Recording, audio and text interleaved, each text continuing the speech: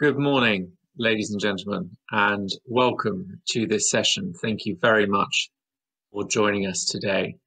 My name is James Hughes, and I'm the Minister Councillor for Economic Affairs at the British Embassy, Warsaw. And it's our great pleasure to co-host this event today. But I'd like to start by thanking our partners, the Institute for Sustainable Development, which has organised today's event with our support.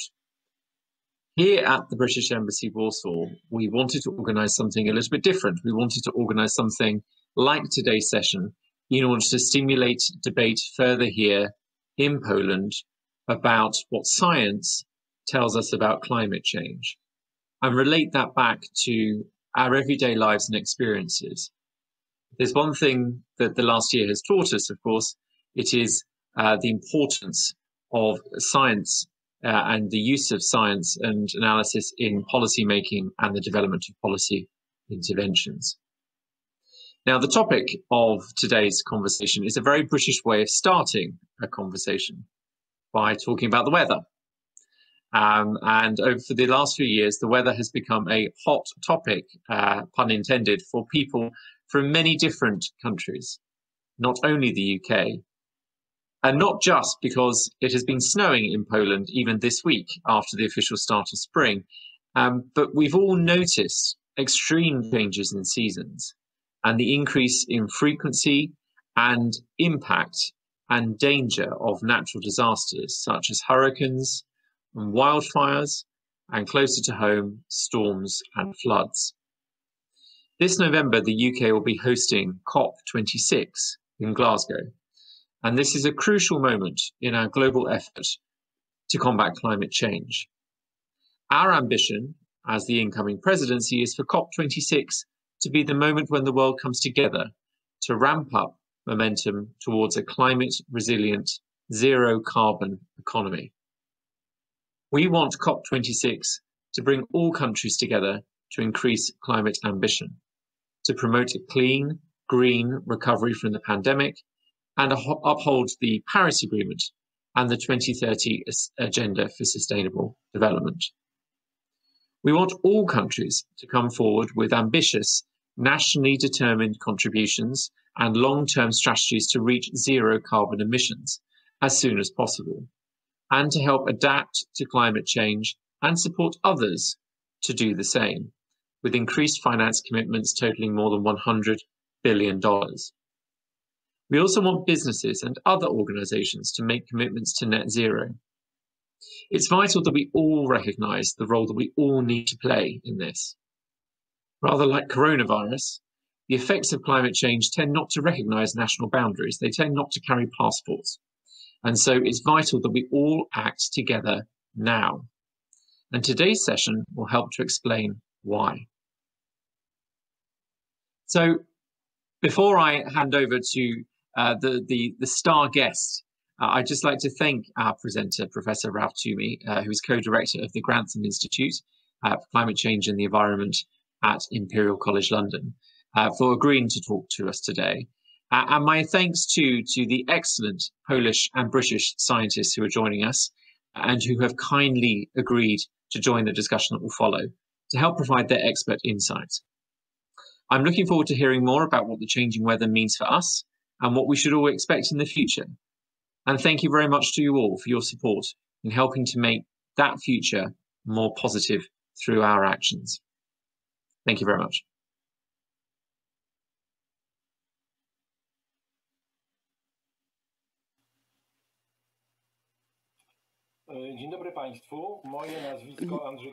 Good morning, ladies and gentlemen. My name is Andrzej Kassenberg, and I represent the Institute for Sustainable Development. Our institute has been in place for 30 years, and we have been advocating the future of generations to come. We believe that what we do today is for the sake of our grandchildren and their children. First, I would like to thank James Hughes largely the British Embassy in Warsaw for organizing and hosting this session. And I would like to thank all the guests who agreed to speak today. Professor Ralf Toumi from UK, Professor Hayley Fowler, Dr. James Grayley, also from the UK, and Professor Zbigniew Karaczun, and Dr. Matuszewska. However, first of all, I would like to reach out to our audience, and I would like to encourage you to ask questions and offer your comments that will help us all better understand and appreciate the magnitude of the problems triggered by the climate change. I would like to thank you upfront for completing the questionnaire. Over 70 people completed the registration questionnaire. This is important input, and I would be also very grateful if you take on the same effort at the end of this session. We will have a link at the chat window that will take you to the survey, and as a result, we will sort of pick your brain to know what you think about the outcome of this meeting. And let me also explain that the project is also supported by the Life Unify project and by the National Environmental Fund. So what is the plan for today? We will start with the opening intervention by Professor Ralf Toumi. And after that, I will invite Polish and the UK experts to offer their comments. And right after that, we will invite our internet audience to engage. So depending on how the discussion unfolds, I will actually run the summaries, and I will ask our expert guests to comment, or I will actually address questions to specific speakers. And at the end, we will have a short wrap-up that I will provide. But the question is why we have decided to tackle this problem together with the British Embassy in Warsaw. What do environment tells us today? Well, back in the 1990s, before the Framework Convention, we talk about the risks, about the global warming, etc. Today, we have a different language. We speak, there is a climate crisis. Some people claim that it's going to be a climate disaster. So what has happened? The 2020 has been the warmest year in the North Hemisphere. The temperature was up by 1.21 degrees Celsius, and we've been tracking these measurements for the past 140 years. It was agreed in Paris a few years ago that we should not allow the temperature go up by more than 1.5 degrees Celsius, and we are about to reach that. It seems that this is the key point. From 2017, we had the warmest years ever, and this is true across the globe, at all continents. If you look at the Pacific Ocean, Goni typhoon reached this velocity of 317 kilometers per hour. So this is a hyper hurricane.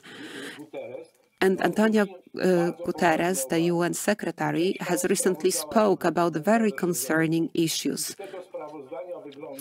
And the report that was presented implies that despite the science tells us that by 2030 we should reduce by 45% our greenhouse emissions, it appears that the practical measures that have been implemented will generate only 1% reduction. So this is not a reasonable solution. And the very fact that we have the pandemic and therefore emissions went down by 6 to 7%, it doesn't mean that once the pandemic is over, we will revisit or we will get back on the previous track of emissions.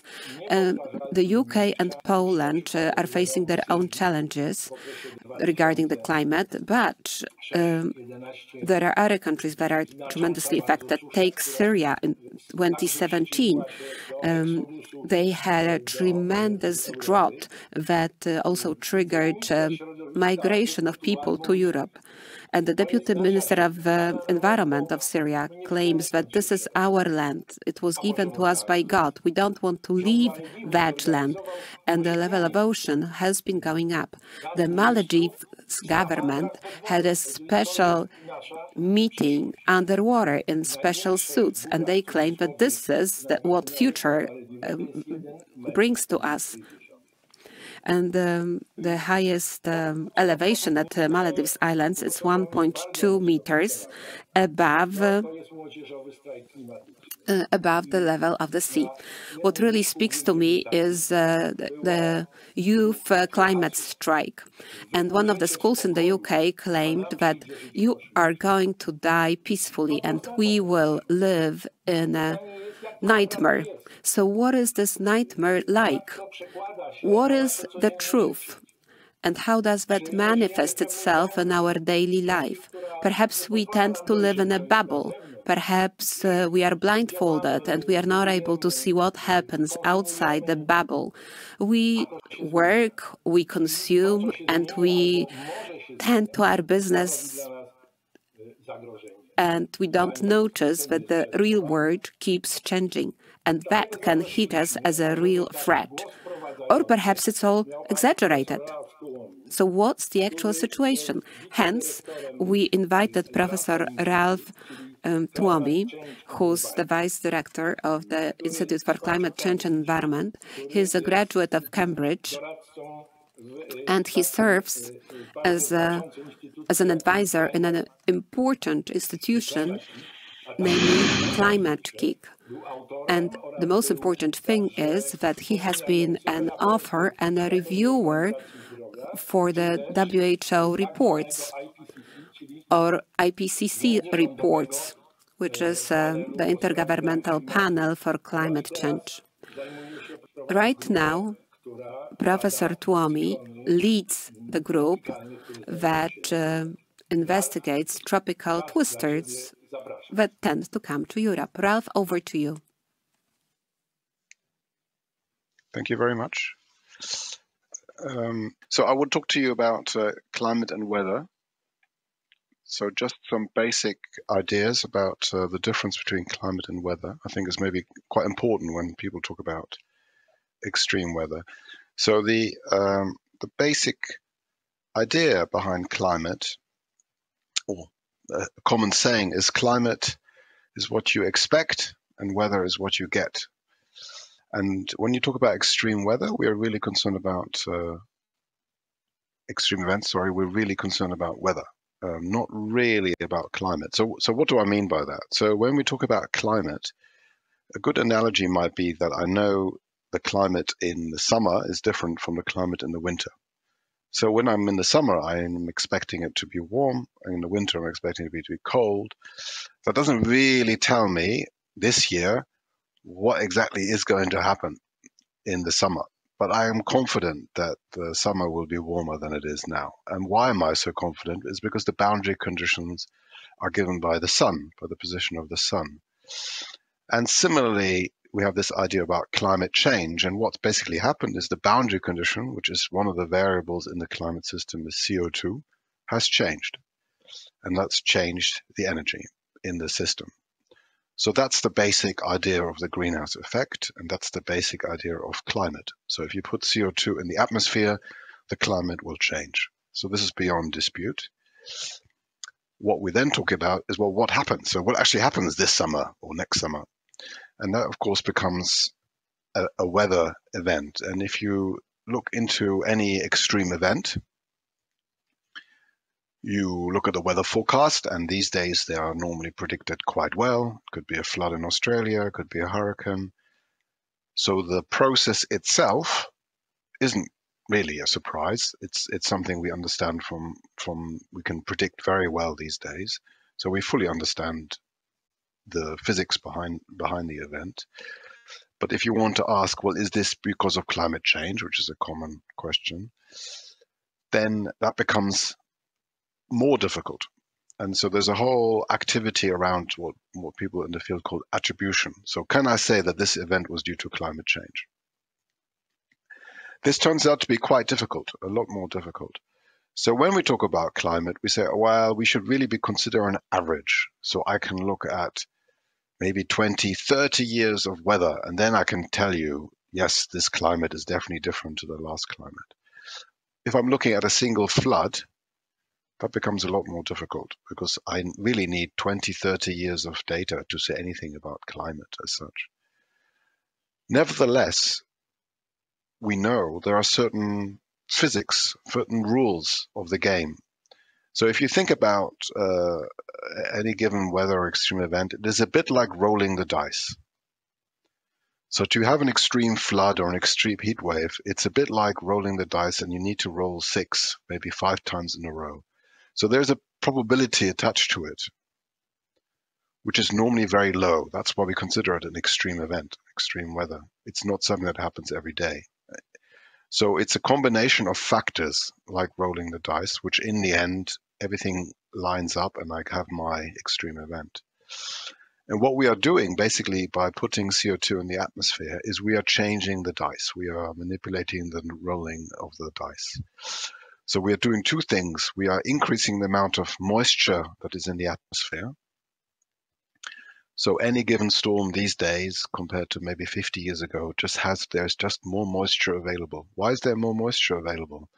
Because it's warmer, and warm air can hold more moisture before it condenses.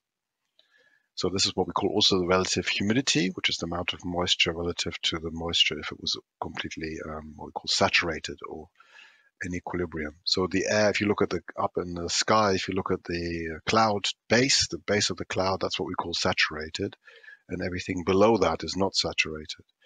And if the air warms below the cloud level, it will hold more moisture, which means by the time it goes into the clouds, there will be more liquid water. And liquid water, of course, is what causes all the floods and so forth. So we know if it's going to be warmer, there's going to be more moisture. More moisture means the floods will get, there will be just more water. So that's one thing we know. So that's just basic physics.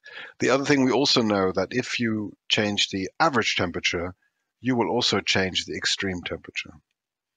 And so why do we know that? Because it turns out that if you think about rolling the dice and working out what is the likelihood of all sorts of events happening, we have these things we call probability distributions. So that define how likely something is. So how likely is it that Warsaw will be 40 degrees for 3 days?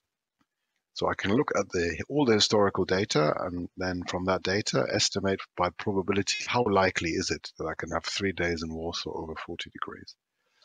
And what we find is if the average temperature changes, then what we call the tail, this very, very warm event that might happen, changes a lot. In fact, it changes a lot more than the average. And this is just a consequence of basic statistics. So what we call the tail, the low end of the probability or the high end of the probability, very, very sensitive to small changes in the mean.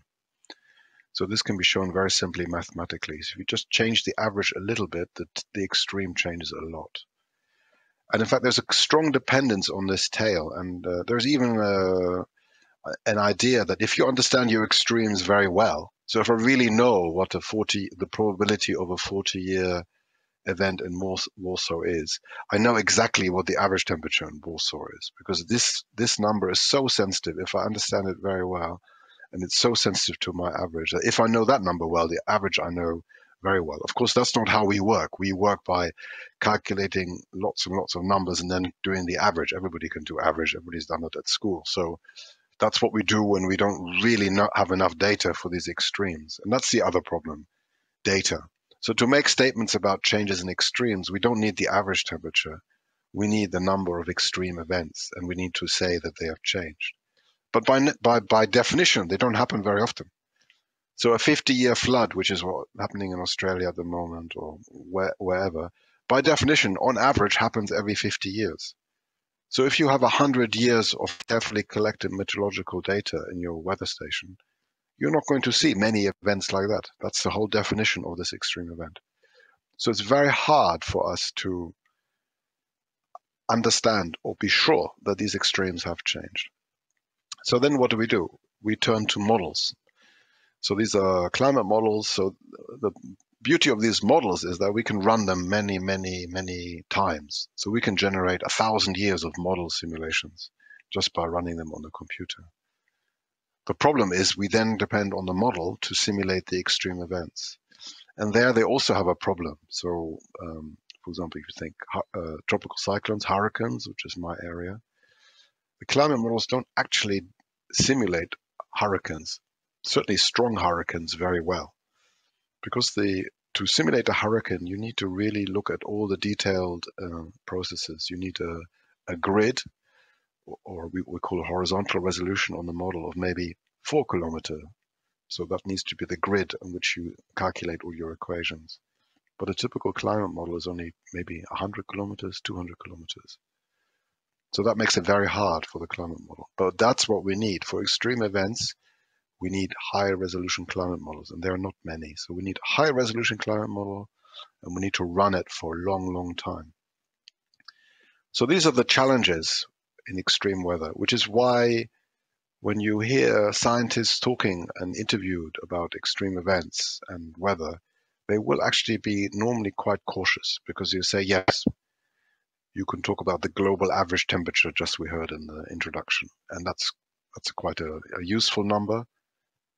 But in some sense, it's not very useful, because nobody really experiences the global average temperature. It's a theoretical concept, which is, from a scientific point of view, easy to understand and explain. But then you say, yes, is the global warming going to continue? Absolutely. I think we are quite confident about the global average temperature.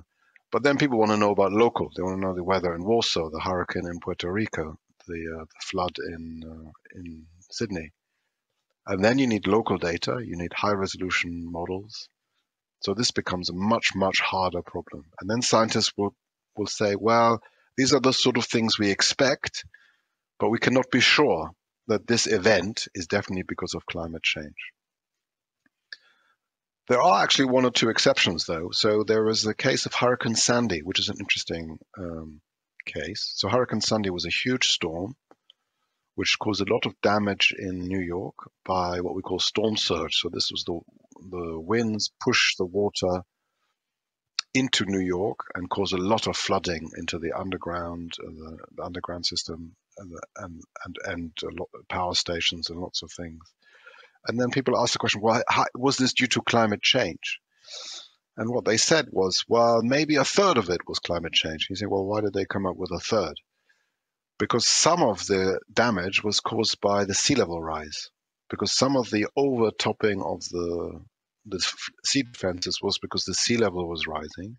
And we are quite confident, because the sea level is responding very slowly to global warming, really is responding to global warming. We are quite confident that the sea level change is due to climate change. So that bit, they could say, yeah, that's definitely due to climate change. But the storm itself, they weren't so sure, because these storms happen all the time. So in that case, you could say there is a long-term consequence of sea level rise, and this is causing the damage. So it's a difficult challenge to attribute individual events. So what we can say is that we are basically rolling the dice differently. Every time we have a combination of factors we are making, and they involve more heat, more temperature, or more water, we have increased the chances of flooding and heat waves. And that's all we can say at the moment, and that's a very, very useful rule of thumb, if you like, if you listen to the media and the news stories. So that maybe describes some of the sort of science backgrounds and some of the challenges around weather. So I look forward to any questions and discussions around if you like, the physics of that. But let me make one other point, and that's what actually most people are concerned about isn't actually the weather, it's actually disasters. And then if you consider disasters, the disasters isn't just about the weather. The disaster is also what we call about the vulnerability. So there's a question of where exactly is the extreme weather happening, and were the community prepared? Was the building prepared? Was it built properly? So in terms of a disaster, you also need to ask the question, is the community, is the building actually being built properly? And of course, if you say you have more frequent events, that question is going to be asked more often. So the infrastructure is going to be tested more often. People are going to be tested more often. And just like with this pandemic, if you test and you ask the question, what you inevitably find is the people losing are the people who have no resources. It's the people in developing countries who are building much worse standards than in Europe or in North America. So the same event, which might happen in Europe, will maybe cause a minor problem, will cause a disaster somewhere else. So if you take the leap from weather to disaster, you have to bear in mind the question about your response and the societal response, the ability to respond, the infrastructure, the amount of resources in preparing for disaster. Let me give you another example. One of the biggest ways of dealing with disaster is what we call early warning systems. So an early warning system isn't just a weather forecast. It is also actions based on the warnings. And the action could be that you build better, or the action could be that you evacuate. And if I can give you examples again from my own research, a tropical cyclone, the worst tropical cyclone disaster that has happened in the recent past is in Burma, Myanmar. Over 100,000 people died. A tropical cyclone made land. This cyclone, in fact, was forecasted by many, many meteorological agencies. So we have satellites, we can track cyclones, we have models that can predict them. So the cyclones were predicted 3-4 days in advance. But the warning system failed, not because of the weather forecast, because the warning system includes communication to the public. And the public were not warned adequately. They were not evacuated, and so they were unaware. So you have a disaster on a scale of 100,000 deaths, which used to happen frequently in Bangladesh and in many other countries, and now thankfully does not happen. A very good example was in India. In India, there was a cyclone that made landfall in the 90s, killed 20,000 people. An almost identical cyclone from a meteorological perspective made landfall in very, very similar location 20 years later. And there 10 people estimate died. So they've gone from 20,000 people to 10 people purely because they used a weather forecast. They had a disaster management system, they saved lives, and they got out of harm's way. Of course, the physical damage was still considerable. But it shows you that actually the step from weather and climate to disasters isn't just about the weather, it's also about preparing society. So it's also about social justice, about governance, and topics like that. So there is a political element to that as well. So I think that concludes everything I wanted to say about climate and weather. So I'll look forward to the discussion.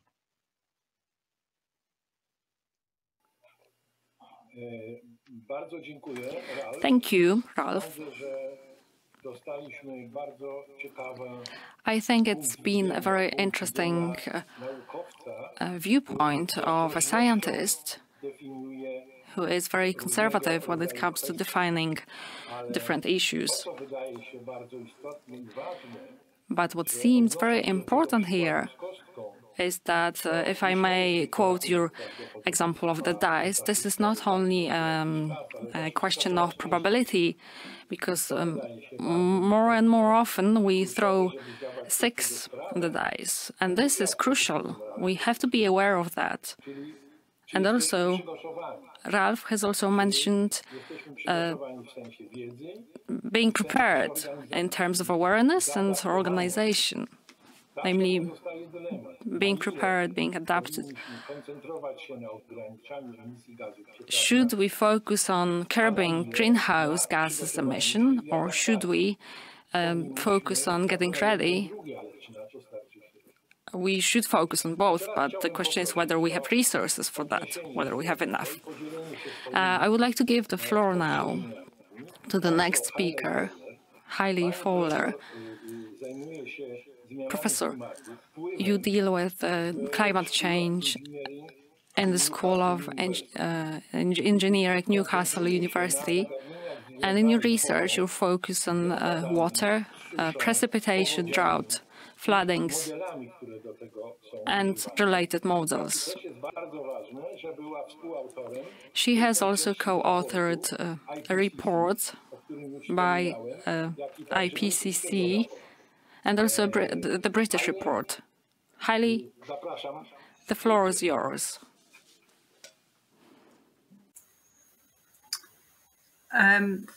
Thanks very much. I'm hoping you can all hear me.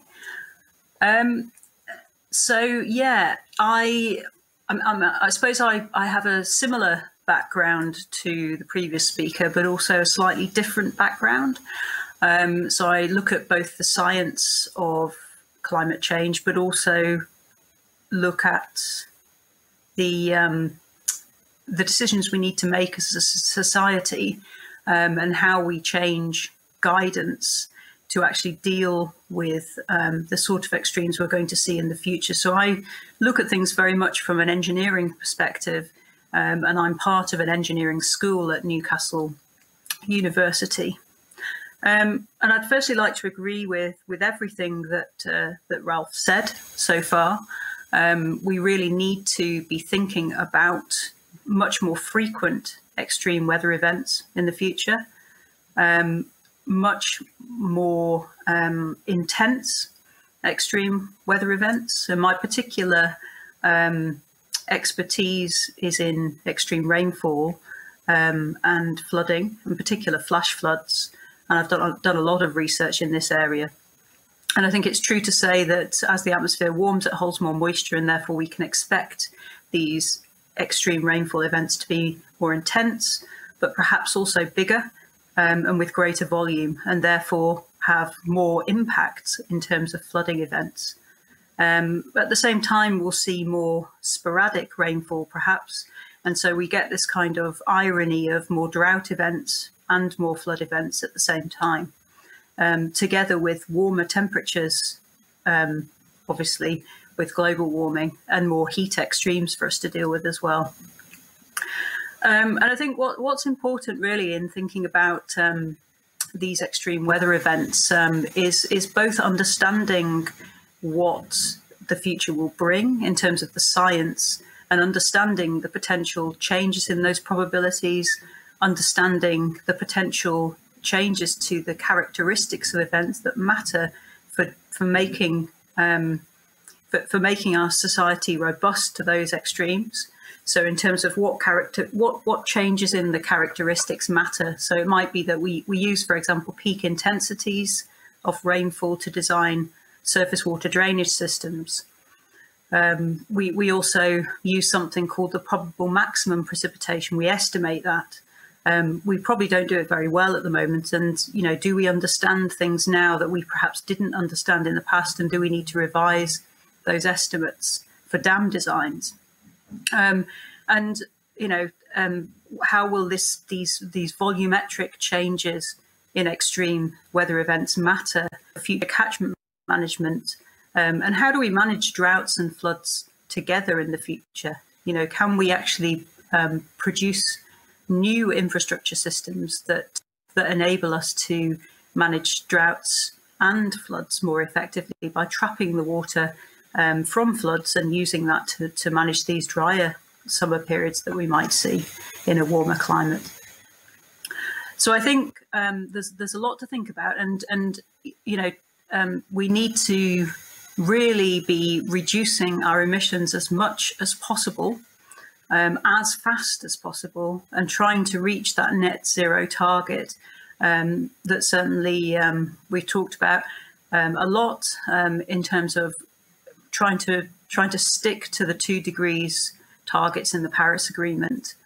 And at the moment, we're, of course, with the pledges that countries have nationally decided on, set to well overshoot that target by the end of the century, with something like 3.5 degrees of warming with the current pledges. So we really need to be thinking about reducing emissions, but at the same time, we can't avoid the inevitable changes that will come with the warming we will see anyway.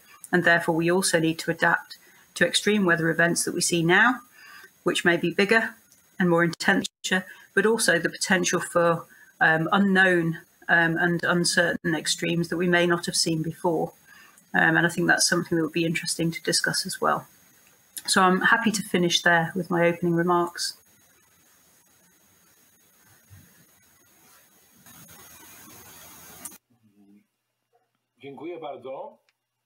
Thank you.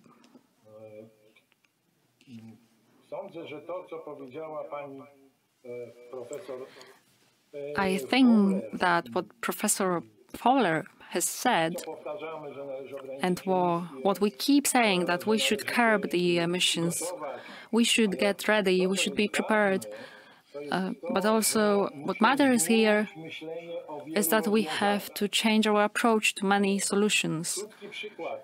Let me give you a short example. A few years ago, there was a flash flood in Warsaw, and the Warsaw Underground was flooded. And the city had to face a lot of criticism from the press, which said that the city wasn't prepared at all. But the city was very well prepared because the drainage system was very much compliant with the law. So we have to be prepared. And there have to be changes, because otherwise, well, the climate will keep changing. But if we change, the climate change will take place slower. Now, let me give the floor to Ms. Matuszewska, the next speaker. She's a PhD in the Public Health Institute, the Hygiene Department. She was the head of a team which dealt with the link between health and climate. And this project was financed by the National Environmental Fund and the Ministry of Health. The floor is yours. Thank you. Good morning. Thank you for this introduction. And now I would like to address a different aspect related to climate change. It's a very broad term. It covers sudden and unexpected weather events, among other things. And this project by the National Public Health Institute was also related to how it affects our health and whether these changes are important in the context of the number of deaths or people being admitted to hospitals.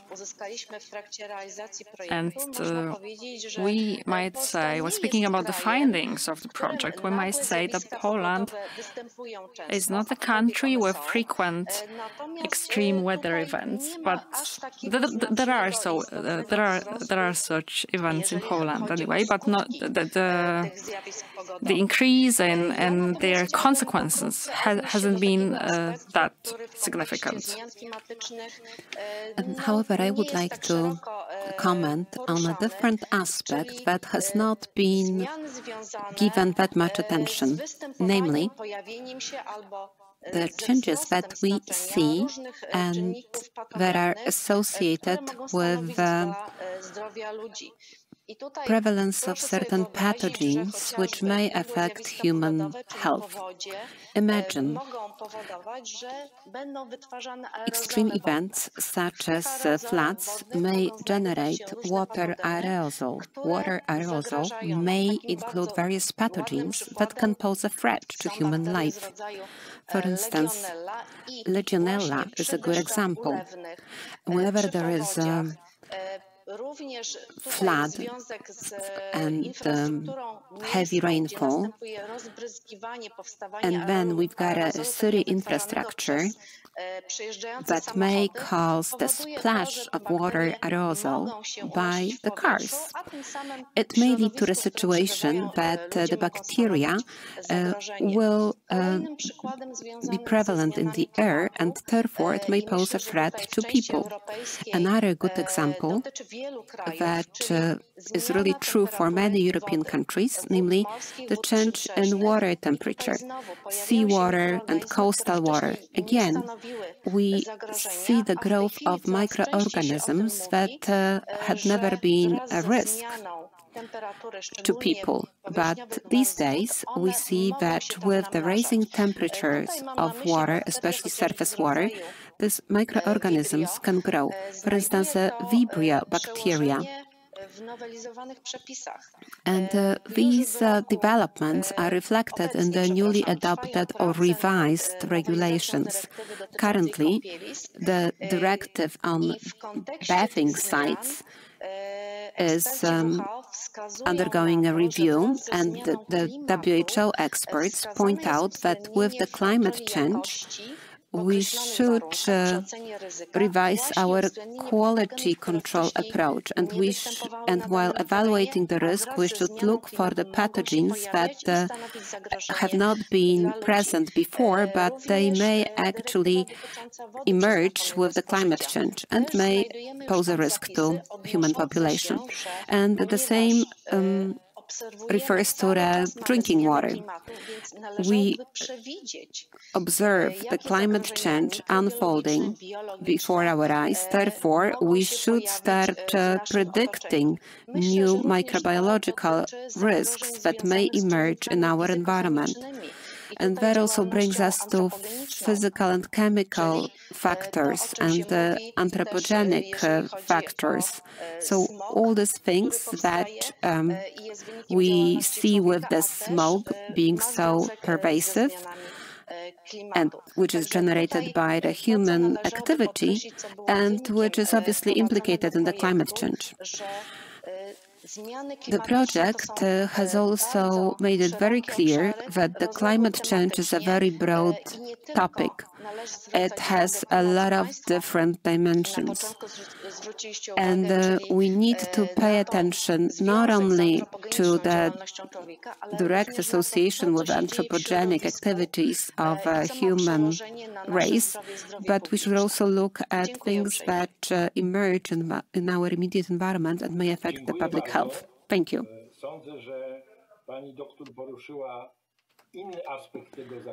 Well, thank you. I think that Dr. actually drew our attention to a different aspect, namely the health risk or public health risk that emerges with the climate change. Poland and the UK have moderate climate, and obviously these issues are important, but not as important as in the tropical regions. Right now, I would like to turn to Dr. James Grivier, who's with the European Health and Environment Center. So he also works with or deals with health. And he's also affiliated with the Jagiellonian University in Poland. So perhaps he will be speaking Polish. That would be very nice. And he investigates the links between the environment and epidemic. And his focus is the negative adverse effect that environmental factors have on human health. James, over to you.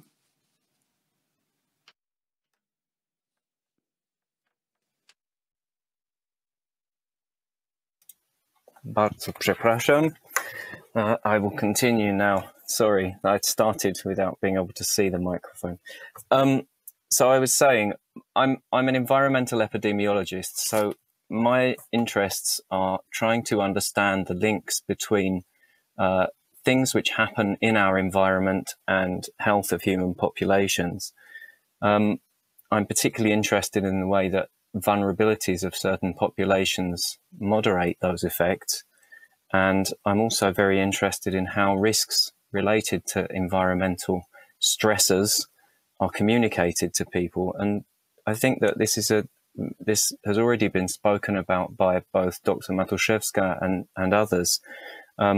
What we see is that we need to be thinking about our preparedness and mitigation strategies and all of these things which require a personal and a political engagement with climate change and extreme weather events. And it's crucial that we communicate risk in a way which is meaningful to people so that we can build up this momentum towards having a meaningful political impact and we mitigate climate change. Now, climate change has been described as a wicked issue, and what's often meant by that is it's very hard to control. It's characterized by all kinds of uncertainties, and it's an area in which there are a lot of vested interests, different kinds of stakeholders often with different levels of power, and the effects of climate change occur very differently over different areas of the globe, and of course also over time. Now, the reason that I'm talking about this, even though we've been talking about extreme weather events, is because as Professor Toumi talked about at the beginning, attribution is quite good between extreme weather events and climate with relation to some things like temperature, heat waves and so on.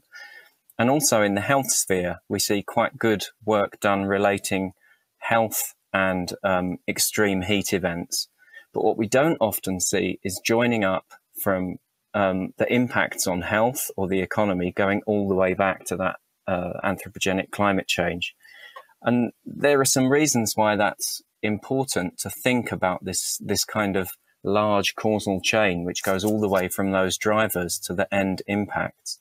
We shouldn't imagine that the meteorological event is the impact. The impact is on people's livelihoods, on their health, on economics, migration, and all of the things that controls.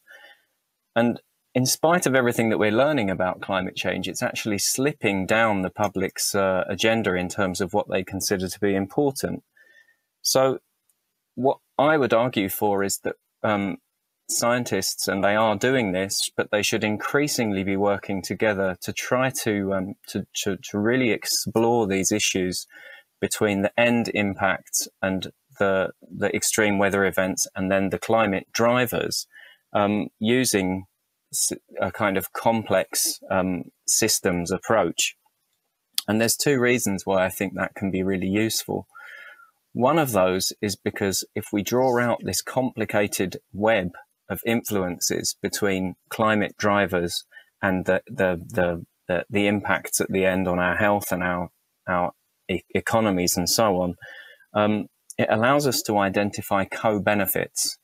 And there's a reason why this is important. Those co-benefits could be exactly the things which I've talked about. It could be the positive effect on our health and the positive effect on jobs, for example, or on development, or on the benevolence of a society, of conducting mitigating actions. And one of the reasons why co-benefits are very important, telling people if you mitigate climate change, our economy will benefit or the development of the country will benefit, is because fear has largely been shown not to work very well. If we market to the public and to policymakers the idea that climate change is something to be feared, this can play out in quite some different unintended ways, which don't necessarily result in people being motivated to mitigate climate change. What we need to perhaps also think about then are side effects. And if you start drawing out a complex causal chain from the drivers all the way through to these end impacts, we start to be able to identify a lot of unintended consequences, these side effects of making certain kinds of interventions. And this can be really extremely important when we're trying to consider the differences in impact over different geographical and temporal scales. One of the things which has already been raised is that there's very little consideration of what's really going on in lower and middle income countries in terms of the impacts, particularly on health. And as has been raised also today, one of the reasons for that is a lack of data. What we know about the motivations behind people to mitigate climate change largely comes from studies done by environmental psychologists and others in the developed world. So we really need to start shifting our thinking towards working in a complex way, but not only in our comfort zone geographically. We need to start thinking about these unintended consequences and the best ways of communicating the dangers of extreme weather events and climate change, not only to our nearest neighbours, but also across different cultures and continents. So I'm going to leave it there. Thank you very much. Dziękuję serdecznie, James. Sądzę, że Thank you very much, James. I think that the key thing is that bubble that we live in. I mentioned that at the beginning. We keep living in the bubble and we lose sight of what is going on beyond that. And it is important, as you said, to communicate that we can do things differently and you can actually have a different lifestyle. And we can also reset our economy, and that may bring a lot of co-benefits, as you said. And these co-benefits can be quite tangible. Now, let me turn to Professor Karaczun from the Warsaw University of Life Sciences. He's specializing in environmental policy, in environmental protection, and in climate for agriculture. For years, he has been part of the environmental movement, and he was a co-founder of the Climate Coalition that brings together 26 organizations. And he's a veteran of COPs, so he has a lot of different perspectives. Over to you. Thank you, Andrzej. First, let me thank you for organizing this highly interesting meeting. As James said, science is very important and we have to pay attention what science can bring to the table. And the pandemic proved that to all of us how tricky things become when you ignore what scientists tell you. And the pandemic also made it very clear that you're not able to deal with the crisis without proper science. It's only the science that helped us speed up the production of vaccines and gives us hope for getting back to the normal life. This is the Poland and UK debate, and I was thinking about the cliches that we anchor.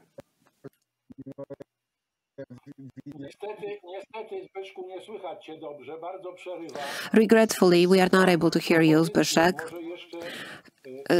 I have a following suggestion. Perhaps you will log into the session again, and meanwhile, we will open the floor for the audience. I do have some comments and questions. Therefore, let us focus on discussion.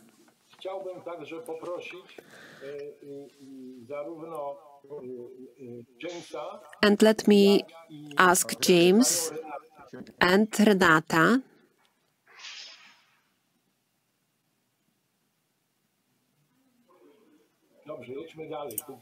Okay, we need to carry on. So let me take the first question. I believe that this question can be interesting for both James and Renata. What are the new health problems that the healthcare system may expect as a result of the increasing extreme weather events? Renata, perhaps you will go first. So what is new for the healthcare systems? I think that there is one thing that we have seen for some years. In my area, there is microbiology and pathogens, namely waterborne pathogens. I believe that here we are going to see major developments. We will see new diseases emerging, and such new diseases will be caused by the pathogens present in water. So we will see Brio-induced infections. In Poland and in other countries, research has been going on, and we know that there has been single cases of such infections. We are also expecting Legionella infections to rise. I believe that this is the challenge that we are going to face in the future, and the pandemic may contribute to that, because it's not only the climate change that makes the environment very conducive for this bacteria. In addition to that, we have to remember that these microorganisms tend to grow in public buildings that have been shut down for many months now because of the pandemic, and therefore a lot of installations have been sitting idle, for instance, the water supply systems. And such a stagnant condition is very conducive to the bacteria growth, especially these bacteria. Now, another set of challenges may be caused by the pathogens that are borne by vectors, such as ticks or mosquitoes. And again, because of the climate change, we expect to see in certain regions and among certain populations emergence of such conditions. We may also expect to see new pathogens to emerge. But in addition to that, we will probably see more cases of infections and diseases that have been fairly rare so far. So these are things that we may expect in the future.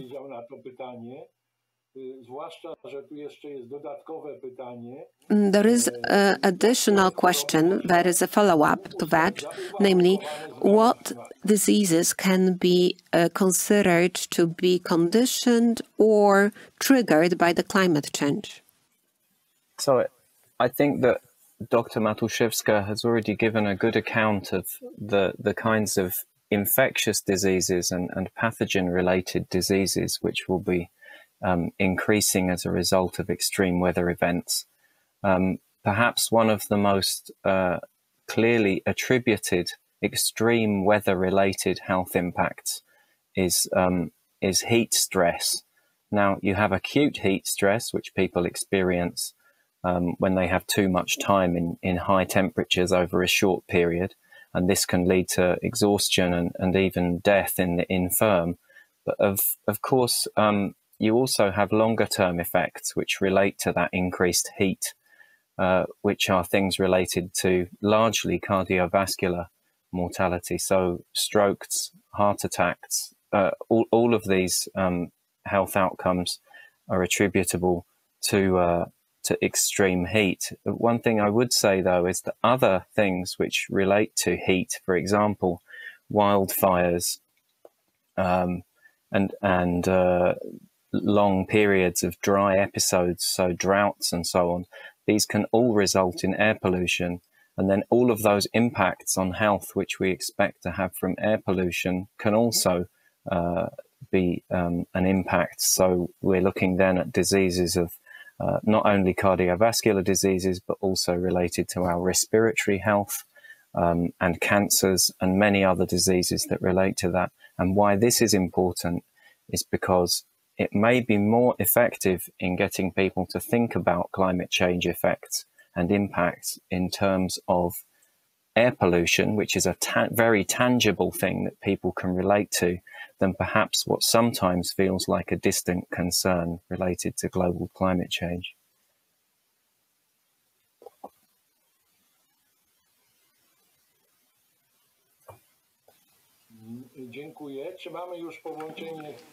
Thank you. I can see that Professor Karaczun is back. I hope you can hear me. Okay. Thank you, and sorry for the technical glitch, which always happens nowadays. I've been discussing the role and the importance of science, which has been made clear during the pandemic, because at the beginning, politicians ignored the scientists who had been warning about the pandemic and the effects of it we can all experience now. And on the other hand, science, thanks to science, we have been able to develop a vaccine in a relatively short time to prevent further consequences of the disaster and to go back to the normal as soon as possible. Let me comment on what Ralf has mentioned on the heat waves, potential heat waves in Warsaw. There are forecasts in Warsaw which we have made, which say that between 2041 and 2070, the number of heat waves with over 30 degrees 3-day heat waves will go up by about 280% compared to what's going on now.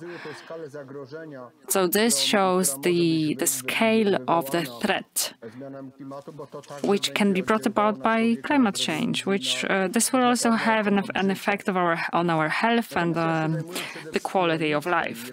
But my expertise is agriculture, and this is a very important aspect for climate change, because agriculture and farming is totally dependent on climate, on precipitation, on the length of vegetation, whether we have temperatures below zero or maximum temperatures. These are all factors which have an effect on the security of food supply. We have to be prepared for that. And in Poland, farming will change because of that, because probably we won't be able to grow potatoes anymore, because the climate will be too warm. There will be not enough water. We will have to switch to corn, which has already been happening, because 50 years ago in Poland there was only one tiny region which was fit for corn. Now we can grow corn anywhere in Poland. But this doesn't mean it will be safer. The consequences of climate change lead to more insecurity in farming. There's a good example. It's orchards, because this is very dependent on temperatures and the length of vegetation, because we in 2007 the vegetation period started in February, so very soon, and then in March we had temperatures below zero, and farmers picked 3 times fewer apples than usually. Then we had a year where vegetation period again started earlier. There were no temperatures below zero afterwards, and the year was about 70% higher than average. So this led to a total drop in prices, and farmers just threw away about 1 million tons of fruit because it just didn't pay to pick it up. So we can see that on the one hand we have the extreme weather events, which are dangerous to us. Clearly, there is a public health aspect, but also there is this food security aspect. This is also related to health safety, because new diseases, new types of pests will pose a threat to farming. We already have new pathogens which attack corn, for instance, in Poland. We didn't have this problem in the past because it was too cold, but now this pest is capable of destroying 100% of corn in the field. We have the blue tongue disease in cattle, which is very dangerous. crops for farming animals, and this disease has been developing very quickly in Poland. These are just a few examples, and this clearly proves that we need to be able to develop and address solutions which will help us curb greenhouse gases emissions, but on the other hand, we have to be able to adapt farming to both these extreme weather events and the lack of stability of weather. So much from me. Thank you. Thank you, Zbigniew. We have a question here, which I think is very important. Climate change leads to water stress. What are the symptoms of water stress, and what are the consequences? Because temperature will keep rising and faster than now, and where the consequences of the water stress will be the most, the harshest ones. So, Professor Hawley, could you address this question, and later on maybe Zbigniew? Hailey, the floor is yours. Thank you. Yeah, I mean, I guess there's quite a bit of uncertainty around where the greatest water stress will be felt in the future. And I think it's particularly not necessarily always related to the biggest changes in climate, actually, but something we've been talking about during this meeting today, about where people actually have adaptive capacity. So by that, I mean the sort of the economic and social structures and just the economic ability through GDP to actually enable them to cope with climate changes. So I think we can expect to see the biggest water stresses in the sort of locations where we already see them today. And that would be in these poorer economic countries, and particularly countries where there are conflicts already and breakdown of social and political systems. And obviously all of those aspects exacerbate current climate variability and then change moving forwards. And I know there's already been some talk about potential changes in the tropics. And I think in particular, some of those areas may see bigger water stresses in the future, but also in the mid-latitudes as well. And I'm particularly thinking of Europe. There's quite a bit of evidence from climate model projections for the future suggesting that the Mediterranean in particular will show there will be quite a large drying in the future. And particularly, obviously, in the dry season at the moment, but there'll also be a lot more storms potentially in the autumn in the future. So, I mean, I think it's very difficult to say where the biggest water stresses will be felt in the future. There's a lot of uncertainty coming from climate models, and even if you look over Europe. We're expecting it on average there to be, I suppose, drier conditions on average across the southern half of Europe and wetter conditions on average across the northern half. But where that falls, exactly that line, really depends on what climate model you're looking at, how far into the future, and what the climate sensitivity is in terms of the potential for warming. Compared to the level of greenhouse gases in the atmosphere, to just put it simply. So yeah, I mean, but I think key here is the ability for countries to actually cope with the stresses that are coming, and in particular, I think that even those countries that will, on average, experience reduced water rainfall in the future. Are expected to actually receive that rainfall in much shorter, more intense bursts, and therefore we can expect the potential for flash flooding to increase everywhere. And I think that's something that's key here as well, is how do we manage these, perhaps these drier periods, this water stress, in terms of supplies and supplies to agriculture and industry as well, but together with that potential for flooding.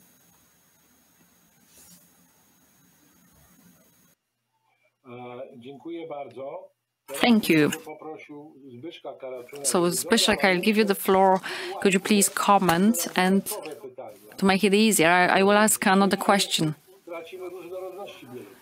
How does it affect biological diversity? Because we protect species, but can we afford the protection given these climate changes? Let me start with the water stress, because this is an important aspect.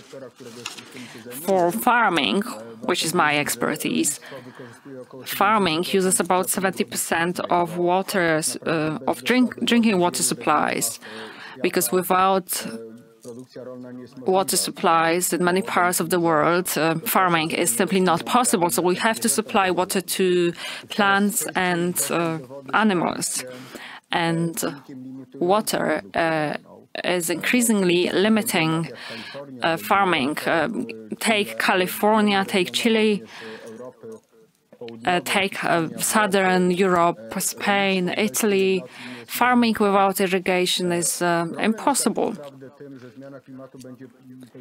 And climate change will make farming even more and more dependent on artificial water supply, because temperatures will grow, wind will be more intense. So this has an effect on transpiration. This means that more moisture will be released from soil. Poland is a good example because we have relatively small water supplies per year. And even the slightest change in the speed of evaporation can have very strong effects on farming. We have had a permanent drought in farming for a couple of years now in different regions of Poland. In 2018-19, were the driest years ever over the last 100 years. So it has become a serious issue also for food security. There has been a research project in Poland. It shows that farming has suffered a loss of about 25% of the harvest per year because of drought. So this is a very important quantity. This is a lot, actually. Are we able to adapt? Well, this is something we are uncertain about, as Hailey has said, because there are more and more examples of let's say, coastline areas where sea water has been passing to the soil increasingly, which alters the chemical composition of underground waters, which has an effect on farming. So it will be more and more difficult to use this water for drinking purposes. So we will have to be able to resort to desalting sea water. But this will be more costly for farming, for the price of food, and we will have to use more energy. So this can also have a negative effect on the climate. So this is something worth mentioning and bearing in mind here. But as a matter of fact, we don't have a lot of research on that. But there are estimates from tropical areas, which show that, let's say, in Central Africa, harvest will go down increasingly if even with a slight reduction of water supply. So this is a serious consequence, because this might lead to food shortages to about 200 million people on the continent. Does it affect the diversity? Certainly so, because in Poland now there are water shortages which have have had an effect on forests in Poland because pine has been disappearing. This is because of temperatures, but also this is because of water. And because of the fact that underground water has been going down, I mean, its level. And also we are concerned about other types of trees. Well, pines are affected by water and by pests. We have new kinds of pests which now attacks pine. This is a very aggressive species of pest, and about 60% of our trees in Poland are pines. So this is important. So this is the effect it will have on biodiversity. And let me mention also something which hasn't been much talked about in the recent years, meaning the acidity of water, also seawater. This can have an effect on all the trophic chains in oceans, and as a consequence, this might have a very serious effect on biodiversity. And I don't mean only the coral reef here, because this has some other effects on the population of many species. Also, mammals and birds might disappear in the long run because there is not enough food for them.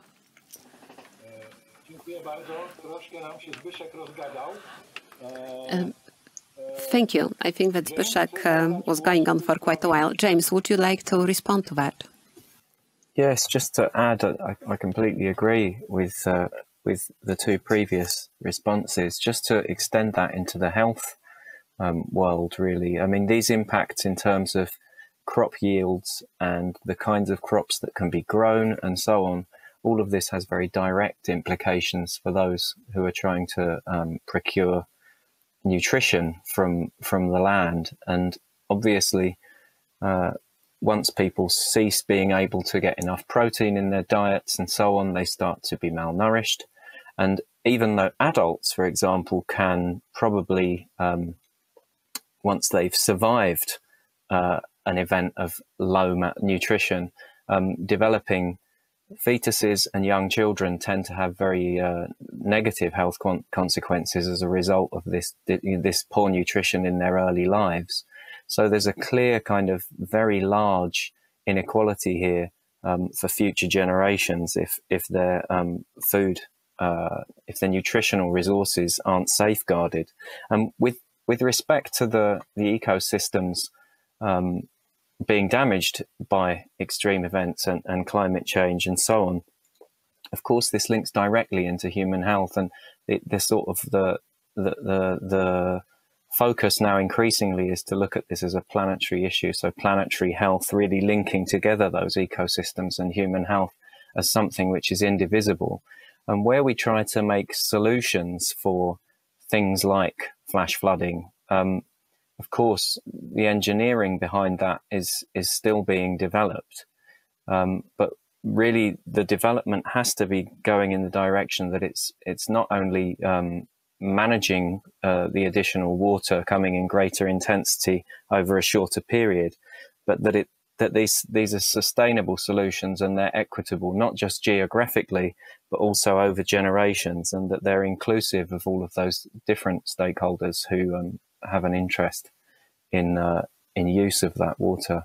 The direct consequences may be quite small compared to the indirect consequences of malnutrition, subsequently conflict, migration out of conflict areas, and then all kinds of other sequelae, which can really be extremely damaging, not only to human health, but to the environment as well. So a kind of vicious circle. We need to turn that vicious circle into a virtuous circle, I think.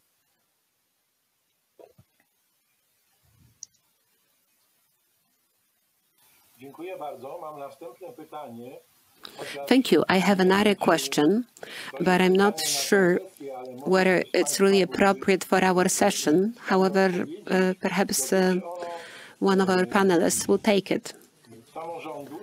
The question is about the local governments and spatial planning in Poland. Let me also say that we should look at the UK perspective likewise. So what about the urban sprawl and what about infrastructure? Is any of our UK panelists willing to speak about it? What is the preparedness of the UK local governments? And then I will ask one of the Polish speakers to comment on that. So is anyone from the UK willing to comment about the preparedness of the local governments in the context of these upcoming events? I think that this is kind of a side question, not really geared towards the topic of this session, but nevertheless, this is what people ask. Or perhaps we will throw this question at the Polish experts. Zbyszek, perhaps you can go on? Okay, hang on. I can see that Hayley would like to take the floor, and I understand that she will comment on the UK local governments and their preparedness. Hayley, over to you. Okay. I mean, it's not really my area of expertise, but obviously within the UK, we have something called the Committee on Climate Change, which has an arm which looks at mitigation and a committee that looks at adaptation as well. And that kind of provides the legal framework for adapting to these extreme weather events in the UK, but also to moving towards our target of net zero now by 2050. So that's the UK target. There's a legal framework in place to allow that to happen. In terms of how the local governments fit into that, I think there's very much not enough preparedness in the UK in terms of adaptation. I think whether this is at a national level or at a local level, and it's very much there is a cycle of planning that at the national level that is in place, which is called the adaptation cycle, and that includes every 7 years, I think it is, a climate change risk assessment. And that's at a national scale, and it also includes an international dimension as well, which looks at systemic risks that come from overseas, for example, food supplies, migration, that type of thing from climate change. And every 7 years, that review is done of the science and the risks that to the UK and different sectors in the UK of climate change. And as part of that, then the government responds as part of that cycle and looks at producing an adaptation plan for different sectors. And I think at the moment the problem is that really there's no measurable and specific objectives to that adaptation planning at the national scale. And that means that it's not really happening enough. And the Adaptation Committee, who are a group of experts in this area and independent of government, are actually looking at trying to push that forwards. At the local scale, I think what's happening is that a lot of cities are producing their own plans. And this is really encouraging, actually, in terms of there's a lot of the major cities in the UK now that are producing their own plans for both moving towards net zero, so reducing emissions, greenhouse gas emissions at the local scales of cities, working together with lots of partners within the city, including the transport authorities, retail, local universities, the NHS, for example, because they're big carbon producers, etc., etc. But alongside that, cities are also thinking about producing their own adaptation plans as well. And we're developing one at the moment for Newcastle upon Tyne, where I work and live. So I think these things are happening, but they're happening slowly, and we probably need to speed up this process somehow. Maybe I can make a comment. I think the UK, in some ways, has been doing this for a very long time, much longer than Poland. But there's a but. The issue really 20 years ago was when you ask local authorities or indeed anybody, well, what is climate change? What does it mean? We're confused. We haven't got information. We don't know what to do. So 20 years ago, there was a need for information, knowledge. So they produced climate model outputs and so forth. We then sort of went through a phase of a lot of government cuts after the financial crisis. So climate budgets in local authorities were decimated. And we are basically left with now a situation where we have registers, we have plans all over the place, and we have very little action. In fact, if you point to any material action that sort of has a climate change label, the one that keeps coming up, I think my UK colleagues will be familiar, is basically the Thames Barrier and how they have a plan for that. That's sort of the poster child for adaptation. That's a national issue. That's not a London issue because it's a national risk, really. So I think the problem is really there's a big step from risk registers, plans, and actually spending money. And a lot of the spending of money needs to meet criteria of cost benefits. So you need a clear cost benefit analysis, and it needs to pass the threshold for government expenditure. So cost benefit then in terms of adaptation becomes quite tricky in terms of avoided losses and sorts of other things, how you would compute it. So I would characterize that the action on adaptation is considerably shorter than the risk registers and plans, which are obviously very cheap to do. So I think that would be my perspective.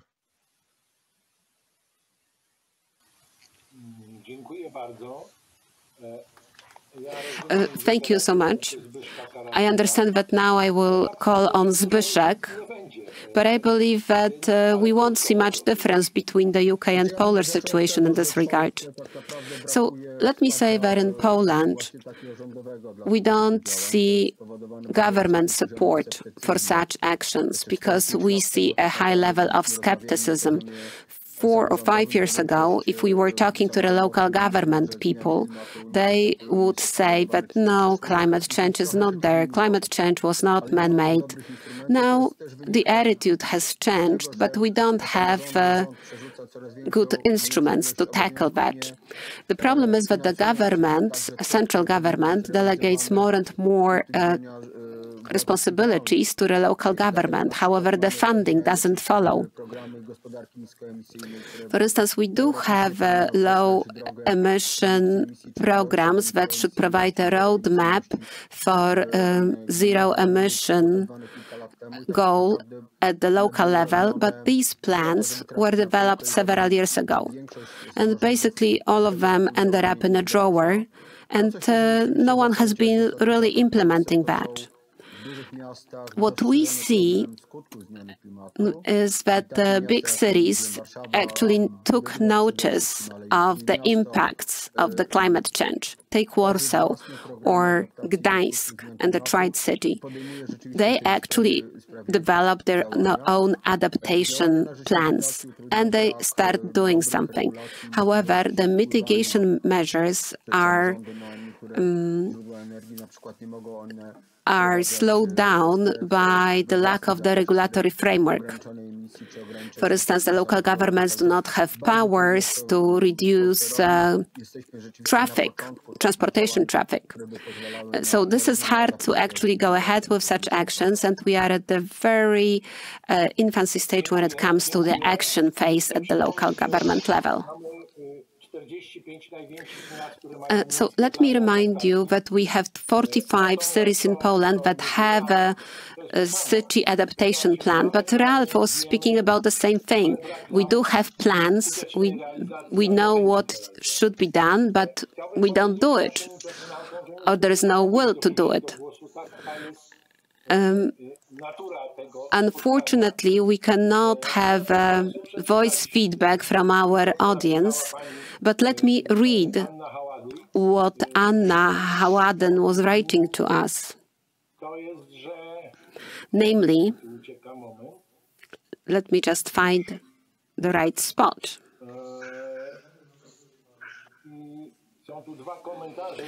Well, there are two fairly long comments, so let me summarize them for the sake of time.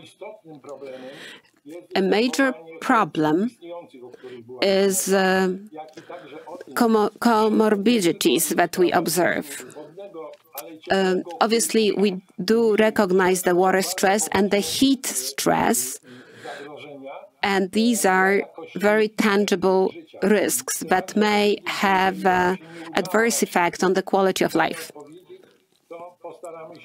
Let me say that if we are not able to take all questions during the session, we will try to follow up on them, and we will have the recording of the session on our website, and we will also attach answers to questions. There is another question, namely, what social groups can be most affected by demographics or by the geographic location or by age or other factors? So which groups are particularly vulnerable?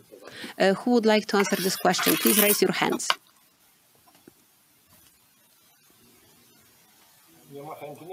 Okay. Okay, I see James and then Zbyszek. James, over to you.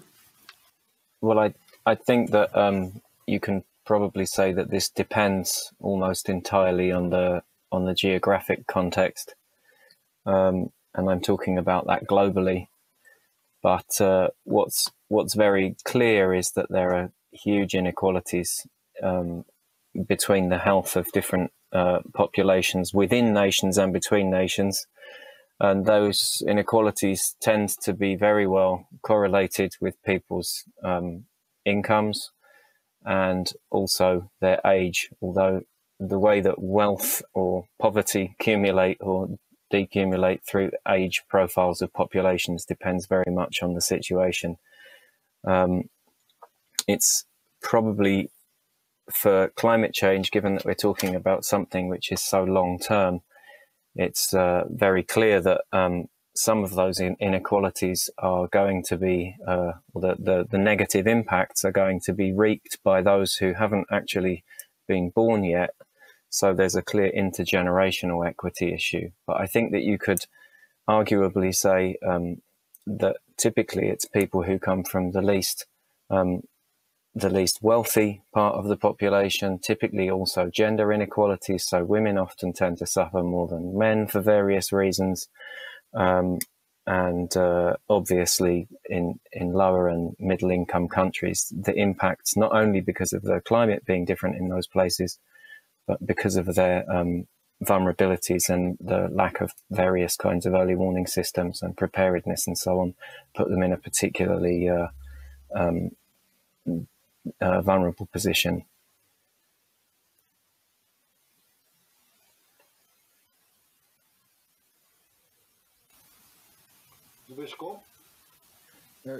Zbyszek, over to you. I fully subscribe to what James said. I believe that we will see the distribution of impacts skewed towards low-income countries. Even today, we see that the lowest income country shoulder most burden related to the impacts. But even when we look at the wealthy north, we can tell that the health impacts and the food or nutrition impacts will be mostly affecting people from low-income groups. This is quite obvious. People who can afford to pay for healthcare or who can spend more on buying food will be in a better situation. Poor people will not have access to that, while the government healthcare system won't be able to tackle all the health impacts resulting from climate change. So it will be strained and it will not be able to provide sufficient healthcare services to all affected individuals. So I believe that inequalities stemming from the climate change should be highlighted in the discourse. Thank you. Again, let me read one comment that I will summarize. We speak about people, but we forget to talk about the well-being of our pets, dogs, cats, and the infrastructure that they also need. It should be part of the adaptation plan. In the Kraków adaptation plan, there is a clause that actually covers that. But overall, this is completely under the radar. There are examples from the UK, US, or Australia where these things are being highlighted. It seems that it really shows that people are sensitive about it. And in Australia, in Tasmania, during a meeting that I attended, and it was about climate, people were not talking about themselves, but they were talking about what they need to do to take care of their pets during the heat wave. So this question goes to James. The question is about clean transportation zones. Since you are familiar with the Kraków situation, would you comment on that, whether this is the right way to go, whether it would really help mitigate the risk of the extreme weather events? James, can you take this question? Well, as far as I understand the low emission zones in Kraków, this is really about the effects of particulate matter in particular, and also general kind of combustion products affecting people's health negatively. I don't think that a local level intervention like that is going to have much impact on extreme weather. What I would say is that getting people to buy into the idea that having low emissions within a dense city centre in Poland is definitely a good thing. Encouraging people to reduce their reliance on fossil fuels, which are burnt extensively in southern Poland and particularly in Śląsk or Silesia, quite poor quality coal and so on.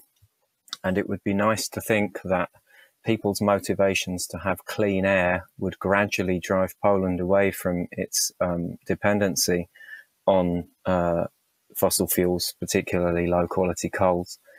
And that would ultimately contribute to it having a lower carbon economy and so on, which feeds into that whole kind of global system of gradually mitigating climate change. But I don't think that a local level intervention in Kraków can really have too much of an effect on weather.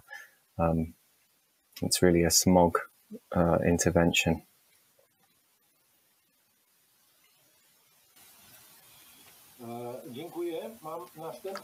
Thank you. The next question is about women and children who are the most vulnerable and exposed to natural disasters and health issues. Is there any ongoing research which focuses on the sex or gender aspects? Are there any people researching that in the UK about women, researching women and their exposure, their vulnerability? Could you address this question? Someone?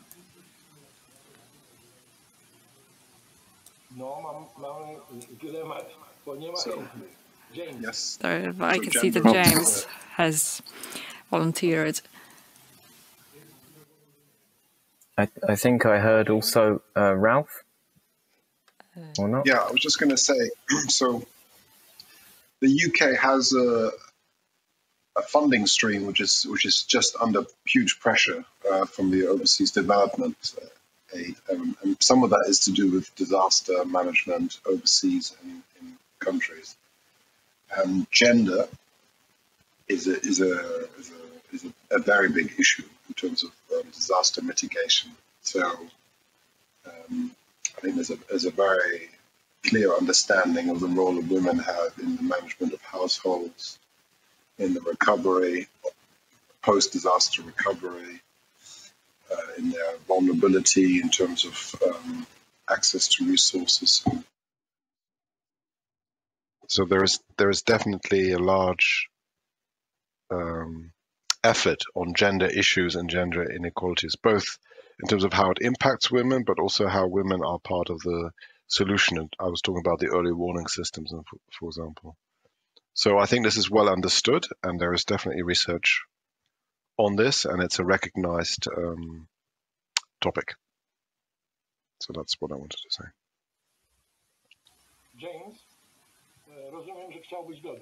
James, I assume that you would also like to comment on that. Yes, I'd agree with Ralf. I was going to say something similar. I suppose the only thing that I would add is that without wanting to appear to be kind of reductionistic about the role of women in terms of reproductive health and fertility and their children's nutritional needs, all of these things which can then be quite seriously impacted by, for example, poor nutrition that we've talked about. Also, the increased mobilization of various kinds of chemical threats in the environment as a result of climate change and extreme events through flooding and so on, and also provision of psychological and kind of informal health and social care, which much of the burden is taken by women.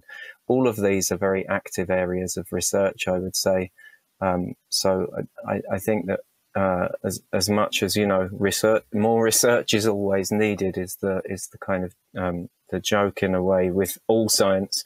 I would say that this is definitely a field with quite a lot of active interest globally.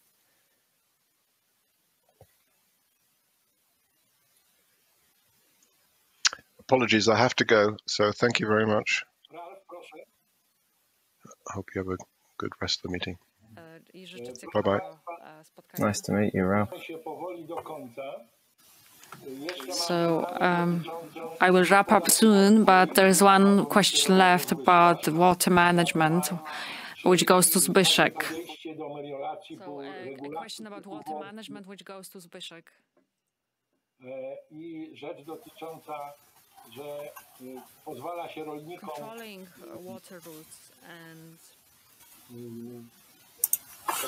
Controlling water routes and the fact that farmers access underground water, does it have any effect on climate change and water stress?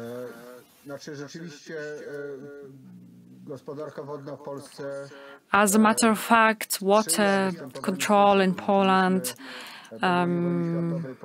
favors droughts, because after World War II we developed infrastructure for which was meant to reduce the amount of water for farming areas, and this was understandable in that period that we had some waterlogged areas, so we had to remove water from them to gain more farming areas. But the problem was that we kept doing the same in the 80s and 90s and the noughties, and we keep doing these works still in some parts of Poland.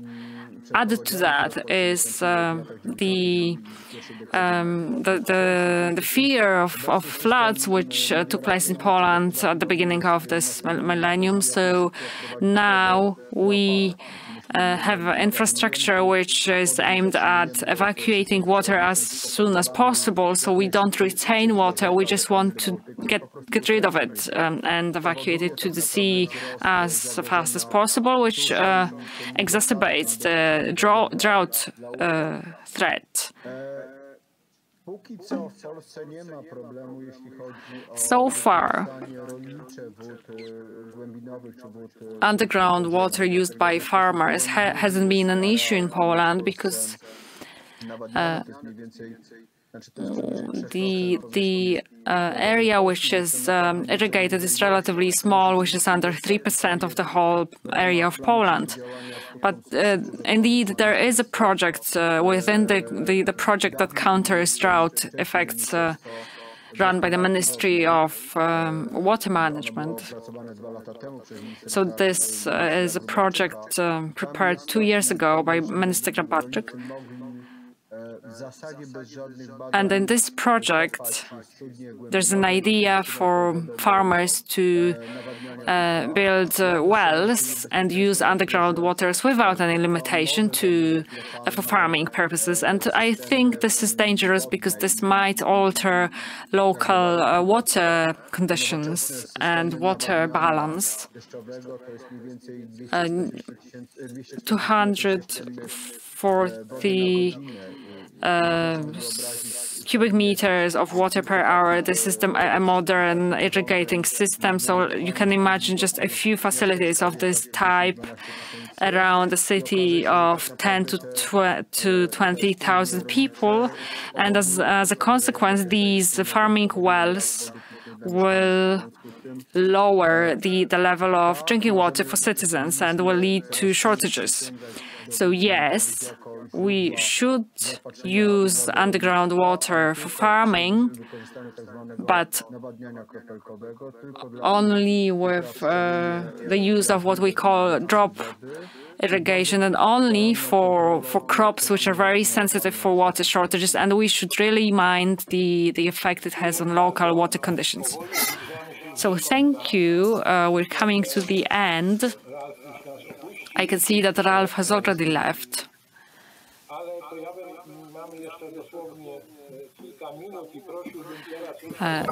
I have a few minutes left, so just to wrap up, I will give the floor to, let's start with Hailey. Could you conclude, then James, and then Zbyszek, and this is how we will finish this debate. Thank you. Okay. So yeah, thanks for inviting me here today. I think it's been a really interesting discussion, and it's clear to me that there's a lot of impacts coming our way from the changing climate in terms of extreme weather events, and the fact that we really need to be starting to do something about it. I think that it's well that we need a much more systematic framework in place, both in Poland and in the UK, to allow, I suppose, this money flow that Ralf was talking about to actually go from making these policies and these promises through to actually actions on the ground that will help us to become more resilient to extreme weather events, but also to plan for reducing emissions and making sure that any decisions we make to increase our resilience won't embed us into a high carbon future as well. Thanks very much.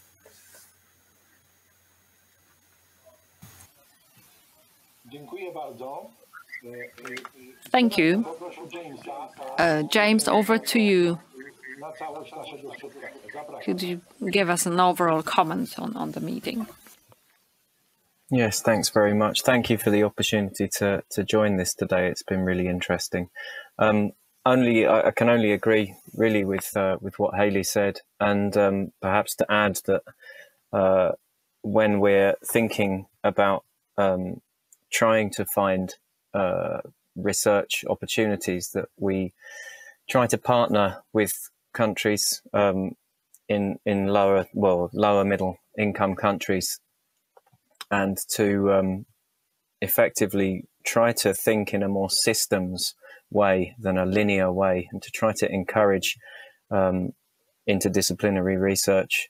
And yeah, let's keep up these kind of discussions. I'm sure that they bring their own kind of benefit.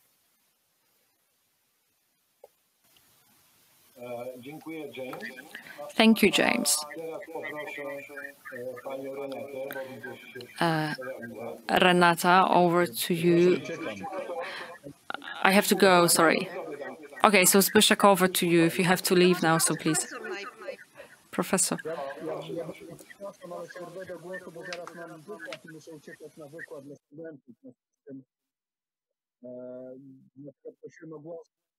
I'm sorry to butt in, but I have to go now. So thank you for this debate. Thank you. A big thank you to the speakers. There are two important matters I would like to mention. First of all, an appeal to politicians. You should trust science, because science can give you solutions and ways of action that can help you avoid disasters. And secondly, this debate also makes clear that we need interdisciplinary teams and research and talks. This debate is very valuable because each of us represents a different field of study, and the fact that we could contrast our opinions and viewpoints on climate change, this broadens opens our mind toward different points of view. So thank you, and looking forward to more debates of this type. Thank you. Renata, now over to you. Thank you for having me.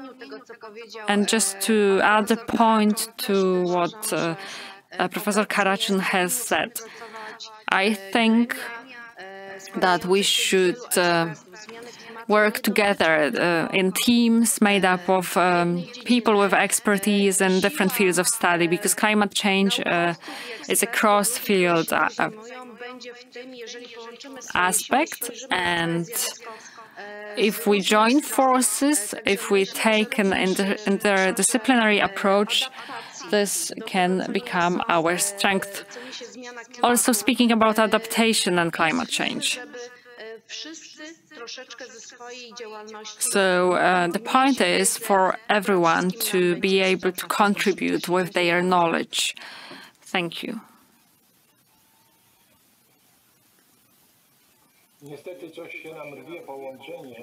Unfortunately, the connection is poor, but as we are just about to finish, so let me just thank our guests for their interventions. Professor Ralf Toumi, Professor Hailey Fowler, Professor Renata Matuszewska, and James Grelier, and Professor Karaczun. It's been very interesting, especially what Zbigniew has said. I mean, various and different approaches to what future has in store for us and how we can prepare for that. Clearly, we see that we have various debates and agreements on curbing the emissions, but on the other hand, what is also extremely important is that we need to get ready. We have to be prepared. And that doesn't mean talking only. This also means taking action and also taking legal steps, introducing regulations and preparing society, and also looking at the most vulnerable groups in various countries, such as women, children, or older people. But this also means that we are responsible for the planet as such. And also there are groups with low emissions, but they emit little, but they are the most vulnerable. And there are also groups which emit a lot or consume a lot. Poland, the UK also do that. So we consume a lot, but we are also better prepared because we have more resources. Let me also thank our viewers and interpreters, thanks to whom we could exchange our views. There's a link on Facebook in the comments area. There's a link to the survey, and please have a look. Please try to fill in the survey once again so that we can have a comparison on whether your opinions have changed because of the debate. And also a huge thank you to the British Embassy for organizing this event. And this debate will be available at the Chrońmy Klimat website. Once again, thank you very much and have a nice day. Goodbye.